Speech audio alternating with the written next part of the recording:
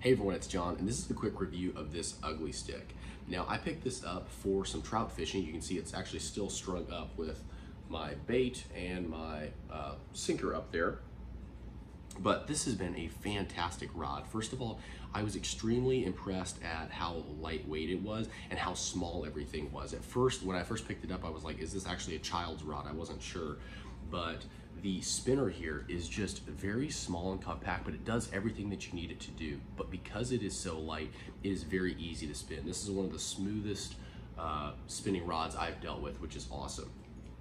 I had no trouble stringing it up, and it holds plenty of line, but like I said, it is small, which makes it very easy to deal with, and it spins very easily. The rod also has a ton of bend to it. So we had some quite large fish actually, and it was just really bending the rod, but no issues. The tip here I want to point out, which is super cool, is actually clear.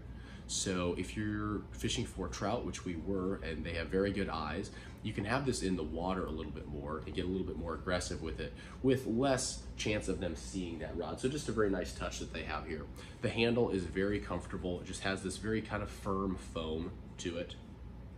Now this handle, I'm actually left-handed, but I fish right-handed for whatever reason. But if you needed to remove this and put it on the other side, you do have the option. So if you are a true left-handed person and you like holding the rod with your left hand, which I don't, but if I did, I could switch this over. So just I'll make a note of that.